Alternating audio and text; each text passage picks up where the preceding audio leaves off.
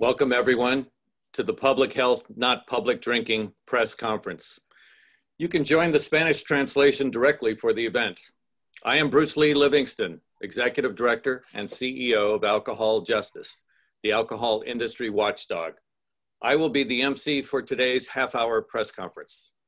We are community and public health advocates united across America to ask that deregulation of alcohol sales be repealed as soon as possible, and that alcohol and bar deregulation not become the new normal. Alcohol and the COVID pandemic do not mix. This Zoom webinar-based press conference is open by registration to the press and speakers, but every word and image is simultaneously playing live on Facebook, Twitter, and YouTube.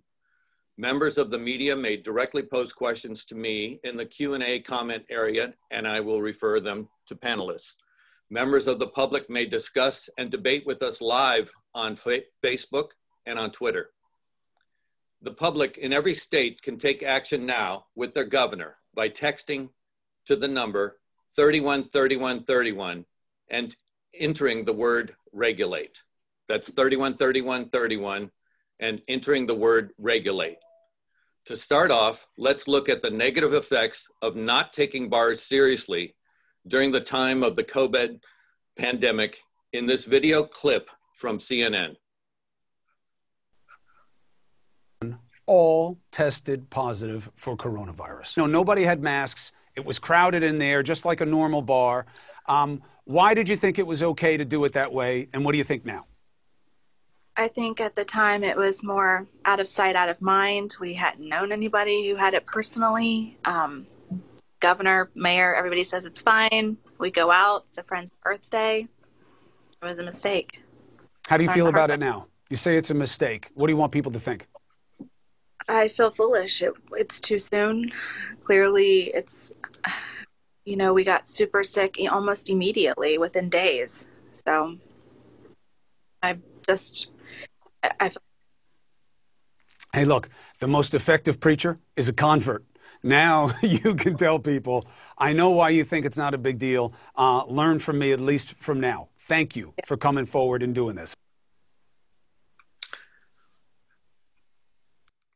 That's powerful stuff. Our first speaker today is Dr. Jason Wilson, an emergency medicine physician at Tampa General Hospital. Dr. Wilson. This is a very important issue, and I really appreciate you having me today. What we've seen during COVID is that alcohol use in social bar situations has really had the ability to massively move where the direction we were heading in the epidemic. So as soon as we were able to get things under control in our area, in the Tampa area, we reopened bars. And what we saw from that was a very quick, accelerated, exponential climb in cases. Of course, the problem with bars is that you have disinhibition, and then you have every other major risk factor for COVID all taking place at the same time.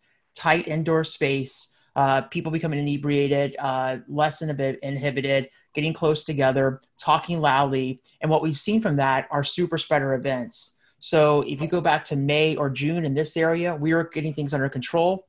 We opened up bars early.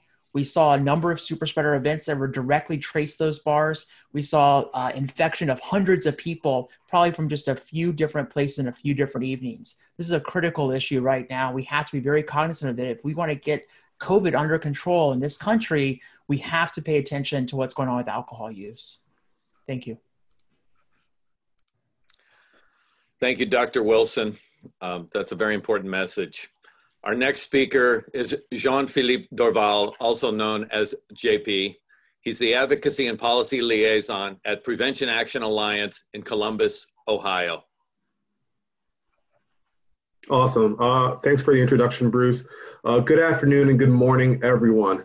So in Ohio, we are currently facing a series of legislative proposals that would result in massive, long-lasting deregulation of alcohol policies across the board.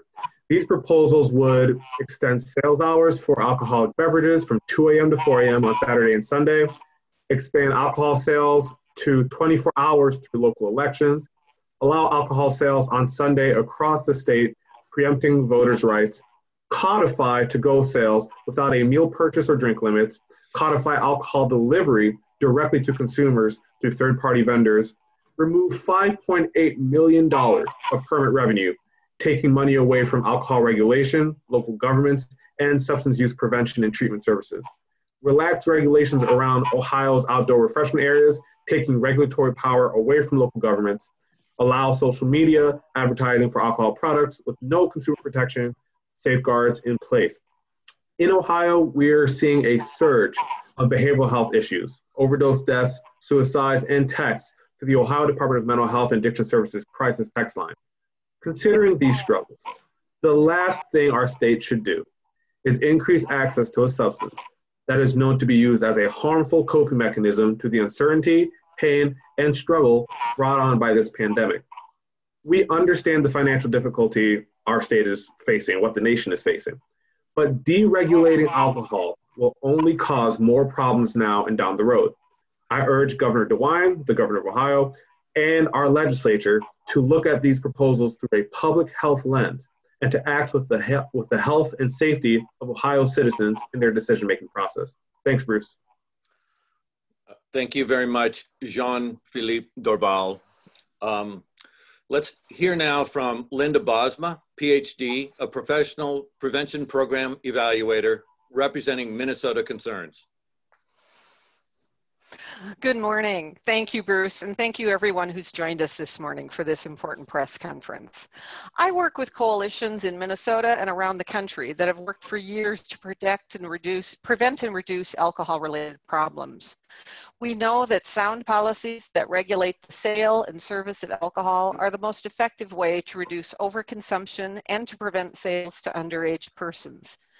Regulations such as those that prohibit home delivery, restrict takeout and to-go drink service, and responsible beverage server training are just some of the sound policies that have helped reduce consumption, especially among young people in Minnesota and throughout the U.S.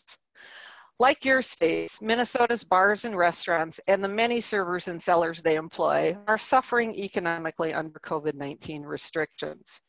And like most states, Minnesota has relaxed regulations to help small businesses. But reopening has come with some challenges. In July in Minnesota, nearly 1,000 COVID-19 cases were connected to just 4 bars after reopening.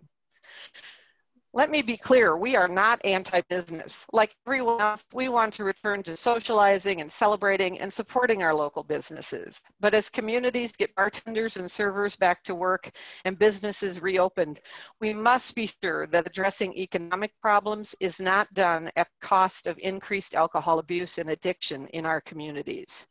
First, alcohol deregulation cannot become the new normal. Second, we know regulating alcohol service saves lives and reduces alcohol-related harm, so relaxed measures must be temporary. And finally, as businesses reopen, they must have sound COVID prevention plans in place to prevent the spread and address any positive cases quickly. Bars and restaurants are an important part of our communities, and as part of the community, we all need to be sure they are protecting the community's members. Reopen safe, smart, and make decisions informed by public health. Thank you. Thank you, Linda Bosma from Minnesota. We are proud to hear from Thomas Greenfield, PhD. He's the scientific director and senior scientist at the Alcohol Research Group in Smoky, Emeryville, California. Hello, Tom. Hi. I appreciate the opportunity to talk to you today. And very briefly, I just want to reiterate some of the important messages.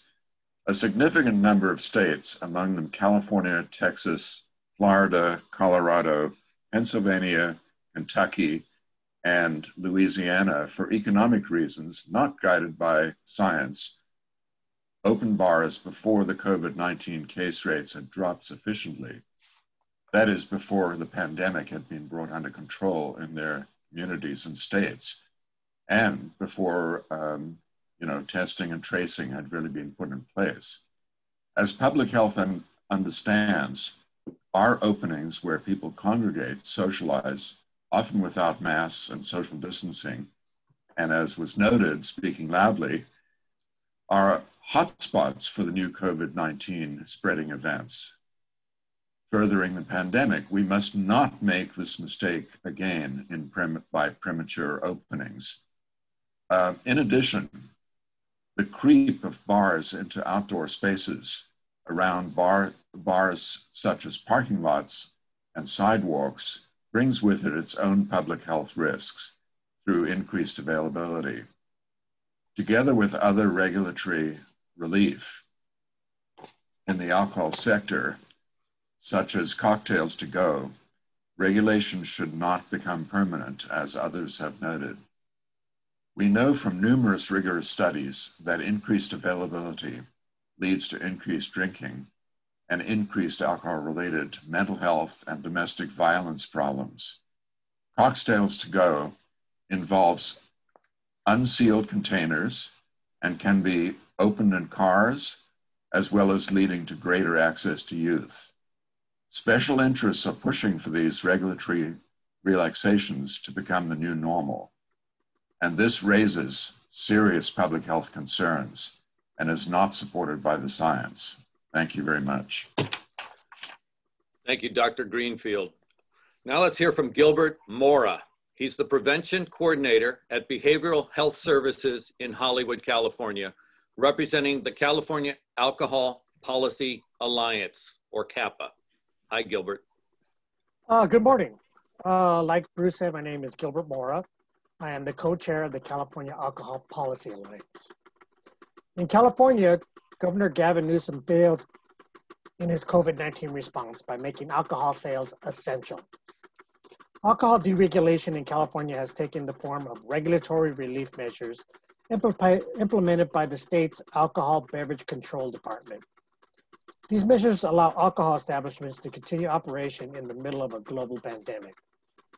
Some of the so-called regulatory relief measures include to-go cocktails, home alcohol delivery, expansion of dining areas into sidewalks and streets to serve alcohol, and the sale of unused alcohol licenses. In California, less than a month ago, the Alcohol Beverage Control Department explicitly stated that public safety and economic development are our first priority. However, is it not also their responsibility to protect the public, especially in this time of COVID-19? Even after public health concerns were brought to our attention of the Alcohol Beverage Control Department, they failed to take action. Even after the department admitted to a violation rate of over 50% by delivery services, no appropriate corrective actions were taken. We're not even sure if the California Alcohol Beverage Control consulted the California Department of Public Health in a meaningful way when formulating these regulatory relief measures. In California, the Alcohol Beverage Control Department is primarily a law enforcement agency, but by its regulatory actions, more telling by its inactions, you would believe that it is instead an alcohol promotion and economic development department. ABC rarely denies alcohol licenses, and in fact has contributed to social, racial, and health inequities by allowing alcohol overconcentration in historically disadvantaged communities. These inequities are currently contributing to the increase in COVID-19 cases among people of color who are the essential workers in the industry. This, compounded by the lack of interest from the California Department of Public Health to address alcohol harms in the time of COVID-19, is particularly alarming. It is clear that there is no scientific basis behind the formulation of these so-called regulatory relief measures. Governor Gavin Newsom and the mentioned state departments only have one intention in mind, and that is to bail out the alcohol industry. How many more lives are they willing to sacrifice to satisfy their alcohol industry political donors? The governor himself built his fortune on selling alcohol. The buck stops at Governor Newsom. The Alcohol Beverage Control Department and the Public Health Department are under his jurisdiction. The California Alcohol Policy Alliance refuses to allow alcohol regulation to become the new normal. We demand that the regulatory relief measures be taken back. We ask for a temporary closure of all alcohol establishments that put lives at risk. And more importantly, we ask for all alcohol COVID-19 response be based on science not profits. Alcohol sales are not essential. Lives are essential. Thank you. Gilbert Mora from CAPA, California Alcohol Policy Alliance. I just want to read a quick quote that came on Facebook. The ability to obtain alcohol during COVID is despicable. Selling to minors is not the answer, nor is opening bars. Now, we have a brief clip from Will Jones III of SAM, that's Smart Approaches to Marijuana, in Washington, D.C. Hi, my name is Will Jones. I'm the Communications and Outreach Associate for the organization Smart Approaches to Marijuana. I'm also a husband, father, firefighter, and community activist in Washington, D.C. I tell people all the time when I walk out the front door of my house in any direction, the first store that I get to is a liquor store. I can go a little bit farther and get to a convenience store, but that store will be so plastered with advertisements for tobacco, alcohol, and the lottery that I can't even see inside the windows of that store. A study out of Johns Hopkins showed that there are 8 times as many liquor stores in some communities of color as other communities. Unfortunately, in 2020, this is still a reality for millions of people in communities like mine across the country. But what we're seeing is that in the midst of a worldwide pandemic, that these addiction for profit industries have successfully lobbied to have their businesses deemed essential, and they're seeing record profits during this time. We need to hold these industries accountable and not allow them to continue to exploit vulnerable and disadvantaged communities and harm public health. That was Will Jones III of SAM, Smart Approaches to Marijuana. Now we will hear very quickly from several advocates around the country concerned about the mix of alcohol and COVID and the need to roll back deregulation. Our first very brief speaker is Don Ziegler, PhD. He is the adjunct associate professor at Chicago School of Public Health. Hi, Bruce and colleagues. Yes, I am Don Ziegler, a doctorate in public health, and I'm on the faculty in the School of Public Health at the University of Illinois at Chicago. And before retiring, I was the director of prevention and healthy lifestyles at the American Medical Association. Fortunately, here in Illinois, we have aggressive COVID-19 policies overall, and we have not yet seen the more drastic measures to open up alcohol availability, as have California and Ohio. However, Illinois has responded to business pressures with some potentially detrimental decisions. For example, all licensed retailers in Illinois, including those with licenses for only serving alcohol on their premises, are now authorized to conduct package sales, to-go sales, including mixed drinks and cocktails, curbside deliveries, home residential deliveries, and any other similar sales or delivery, albeit intended to help businesses while maintaining social distancing during the pandemic. The state considers these measures temporary deliveries. Well, we'll see how long or how temporary they really are. We are concerned that what supports the economy in the short term may actually become the new normal, and that the result will be increased alcohol consumption that evidence indicates will contribute to undesirable long-term health issues and have many negative social implications in Illinois. So we must be careful. Thank you. Hi, my name is Barry Schmidt. I'm from Bay City, Michigan, and I am the coordinator of the Bay County Prevention Network and co-chair of the Michigan Coalition Reduce Underage Drinking. With alcohol deregulation comes increased access, and with that increased problems, as was discussed earlier by Dr. Greenfield. In an attempt to help Michigan alcohol establishment, legislators enacted deregulation policies such as cocktails to go and social districts. And cocktails to go, some businesses have taken it so far to offer booze in a bag. The question becomes that, are cocktails to go the new juice box for adults? we urge our Governor Whitmer and our legislature from the great state of Michigan to put public health first and not let a temporary fix of helping these businesses become a permanent problem. Thank you. Hello, my name is Jeff Hanley, Executive Director of the Commonwealth Prevention Alliance of Pennsylvania, a statewide nonprofit that supports organizations and coalitions across the state to prevent substance misuse. During the pandemic, Pennsylvania has enacted alcohol policies with the potential to affect the public health of our communities, including the temporary sale of cocktails to go from bars, restaurants, or hotels with a liquor license. Some regulations on bars and restaurants have been imposed to only serve alcohol with a meal, which is defined as breakfast, lunch, or dinner. Pennsylvania is currently an alcohol beverage control state, with wine and spirits to be sold only in the state-owned stores. COVID, however, has opened the door for legislative discussions on the privatization of alcohol sales. We need to continue to support the controlled state model in Pennsylvania and the Pennsylvania Liquor Control Board with their excellent jobs, benefits, and community prevention efforts.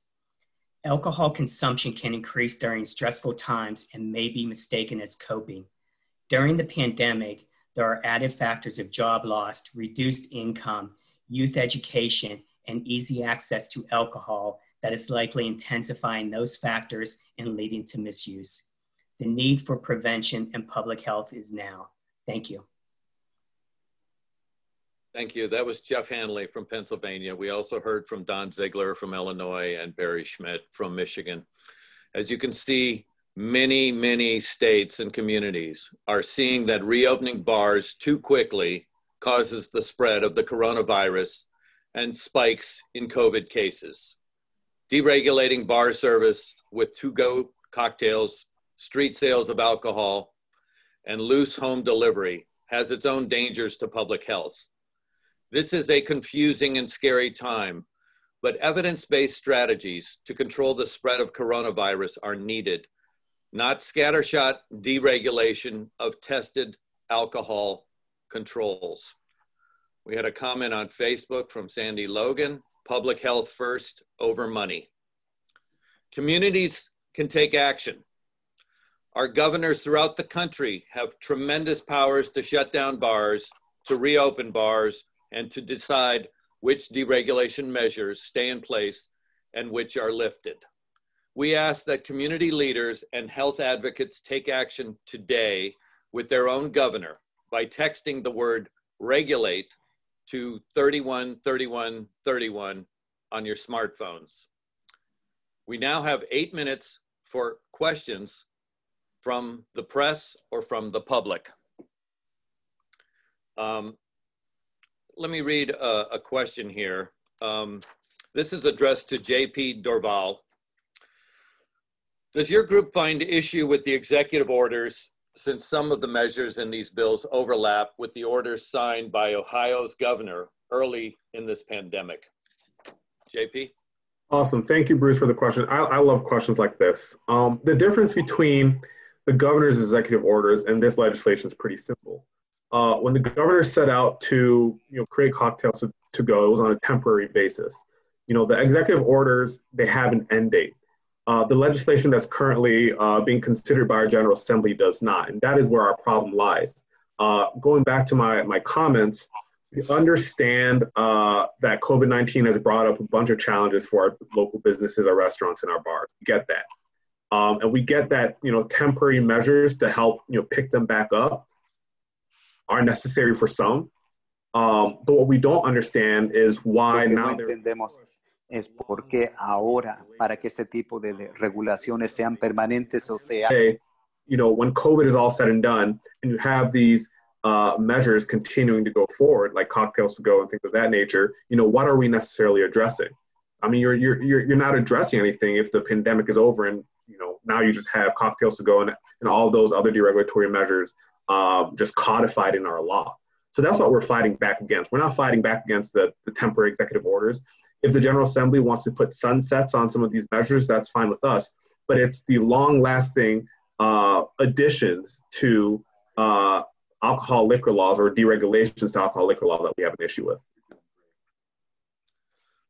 Thank you, JP.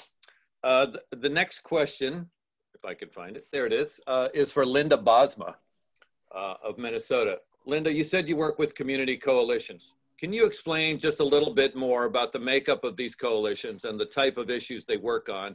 And do all states have such coalitions? Hi, Bruce. Thanks for that question. Every state in the United States does have coalitions that work at either the local level or sometimes the statewide level. And these coalitions engage community stakeholders to reduce alcohol use and related problems. So a typical coalition is going to have representatives that include parents, schools, mental and physical health professionals, law enforcement, businesses, faith-based organizations, and more. Together, these groups generally use evidence-based strategies where they work to assess and identify alcohol issues that specifically impact their communities and then work to reduce access, overservice, and other alcohol-related problems such as overconcentration of outlets and violence. And So I think the other thing that is challenging, a lot of these coalitions work at the local level, and so some of the measures that have deregulated or relaxed regulations on COVID are statewide policies that actually undo some of the hard work that's happened at the local level too. So that's an additional concern for us. Thank you. Thanks, Linda. I just want to read one quick comment from Facebook. Let's all work to repeal these delivery and takeout rules. They are dangerous to the health of our communities. Let's put public health as our priority. And remember, of course, the theme here is public health, not public drinking. I have a question for Gilbert Mora. The question is, bars are increasingly serving on sidewalks and streets. What can the community do about that? And is there something that the governor can do to take action on that? Yeah, I mean, that's a very disheartening realization that they're having these common areas. I mean, they've made, basically ABC has made it so that they're not enforcing their rules anymore. They're just allowing things to happen. And one of the things they're allowing is for bars and restaurants to spread their footprint even further onto streets and sidewalks and then use common areas together. And that's kind of disheartening because it's like, well, then who's responsible for the alcohol being served? We don't know. You know, we had a story from San Diego that, yeah, they're giving one license to one bar and like 3 or 4 bars are going to use the common area. So if something happens, is that one bar on the hook for the thing? We need to address our local politicians and legislators and let them know that this is not acceptable. You know, you're playing with fire when you do something like this, not only in the sense that, you know, it kind of muddies the water on how to regulate and enforce the law, but it also, you know, is a breeding ground for what we call the COVID virus. You know, with all these people standing next to each other, I mean, you can't drink with the mask on, and it's kind of hard to talk with the mask on most of the time. So, you know, these people are interacting in a way that would definitely spread the virus with social distancing not being practiced and, you know, not utilizing the mask in a meaningful way. So, all right, we're already talking with the governor. So, yeah, we definitely need to talk to our governor about it too. Thank you, Gilbert.